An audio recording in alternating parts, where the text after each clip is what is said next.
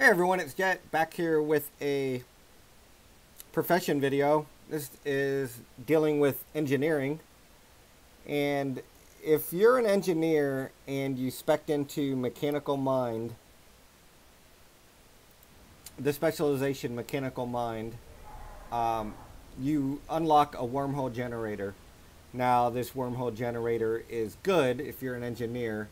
You know how useful a wormhole generator can be.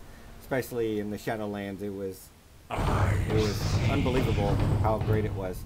Now, the problem with the wormhole generator is it teleports you right here to a random location. So we'll do that right now. I'll show you what we're doing right here. So if you use the wormhole generator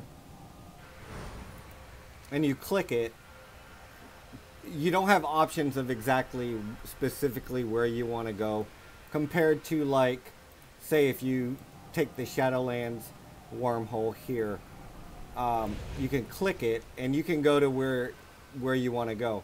Now with this new wormhole generator in Dragonflight, it just teleports you into a random place, right? So you click this and you don't know where you're going to go. So you can go to all 4 zones. You can go to the Waking Shores or Azure Span, Thaldraszus, Ohn'ahran Plains.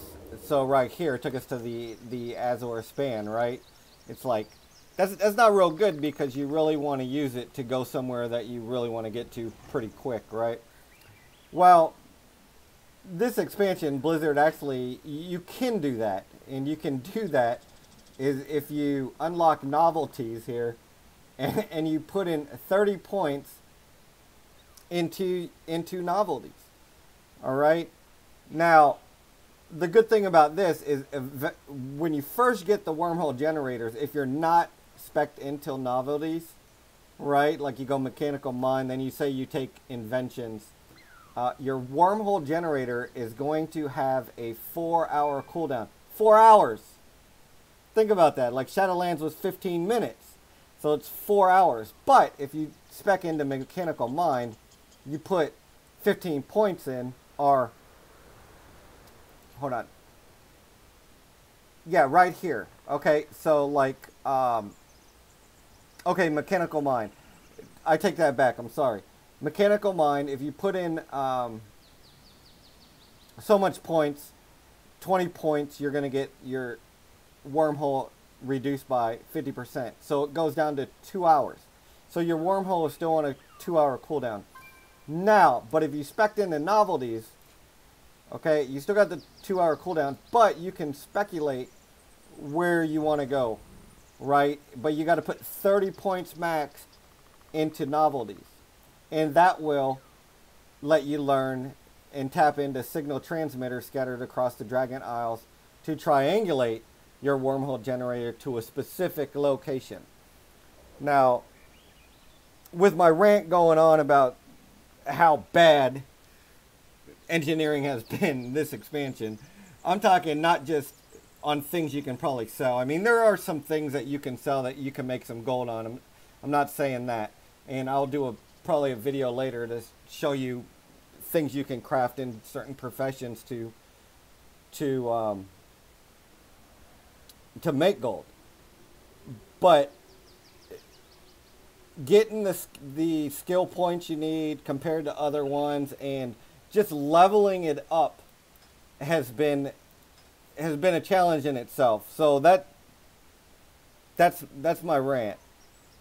But with all that said, this video here is I'm going to show you how to locate every dragon signal transmitter across the Dragon Isles, so you can, if you are one of the foolish ones, to have picked novelties and got your wormhole generator unlocked.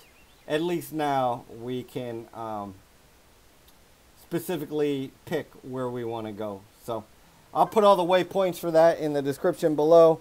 And let's go get some transmitters. Alright, the first signal transmitters that we're going to focus on are in the Waking Shore. I'm going to go to the Waking Shore, then Ohn'ahran Plains, Azure Span, Thaldraszus, And the first one, there's 3 in each zone. So I'll put everything in the description below. The first one that we're heading to, and this is the most efficient route that I found that I'm taking here. So in the video, and I'll put that in the description below also. The first signal transmitter is located right here in between Scalecracker Keep and Windrest Embassy. These transmitters look like this. They're deactivated, and all you got to do is just click them there, and now it's good to go. So on to the next 2. Alright, this next signal transmitter is located right behind the Obsidian Citadel in the boondocks. It's over the mountain ridge there. So we'll activate this. We'll head to the next one. This next locator is in the Waking Shores. Located down here, right on the edge. It's on a cliff overlooking the river here. And you'll see a path coming down. This one's kind of tricky to find if you're looking for it. So the locations I'll definitely put in the description below. It's right here, but it's up on a cliff. So now we'll head over to Ohn'ahran Plains. Alright, this transmitter is located in the Ohn'ahran Plains, right behind Maracay here on the mountain edge, overlooking this area right here. So we'll activate it. Head to the next. This transmitter is located just west of Nakunda Hold on the ridgeline of this mountain here. So we'll activate that and head on to the last one in Ohn'ahran Plains. This last transmitter in Ohn'ahran Plains is located right on the border of the Azure Span here, just in between the crossings here and the springs, and it's on a mountain overlooking everything. So we'll activate it. Then we'll head to the Azure Span. This next transmitter is located in the Azure Span, just south of the Ohn'ahran Plains, Inari Springs flight path, just due south of it. And you guessed it, it's on a mountain. So we'll activate this, head on to the next. This next transmitter is located just east of the Azure Archives on a mountaintop here.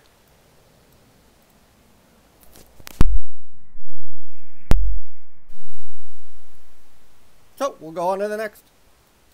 Alright, the last transmitter in the Azure Span that we went to is located just northeast of Camp Nowhere in the Lost Ruins. It's overlooking this area right here. So we'll activate this and then head on to Thaldraszus for our last 3. Alright, this next transmitter is located in Thaldraszus here. Just northeast of the temporal conflux flight path here, right on the edge of this hourglass. Now, you know, you can click the hourglass and there's sometimes quests, like this week there's a world boss quest in there, but sometimes there's other quests. Not sure if you knew that or not, but and it's buried behind a tree. So if you're having a hard time finding it, just that's where it is. So we'll locate that and head to the next one. Alright, this next transmitter is located right to the west of the vault of the Incarnates. Out in the it's out in the sticks. There's nothing out here. It's up in these mountains. So we'll activate this and then get our last transmitter here. Alright, the last transmitter is located in Valdrakken, in between Tirehold and Valdrakken on the bridge here. So we'll activate that, and that's where the last one is. And now we can ride in style. So we'll test it out here. And see, it's like, oh, carelessly jump. We can still do that. We can go to Thaldraszus, Azure Span. So the Waking Shores. So basically it'll give us one of those 3 spots. So say if we go to the Waking Shores here, it'll give us one of the first three transmitters out in the boonies, because all these are out in the boonies. that's where it's going to transport us to. So we'll see exactly which one it takes us to, and then I say probably the embassy, huh? Nope. It took us to the overflowing rapids. I don't remember a transmitter there. I don't remember that. So I guess it just really, they're all in a triangle, basically. So it just basically puts you in the middle, maybe? I don't know. But that's where all the transmitters are located, so good luck wormholing every 2 hours. Hope this video helped.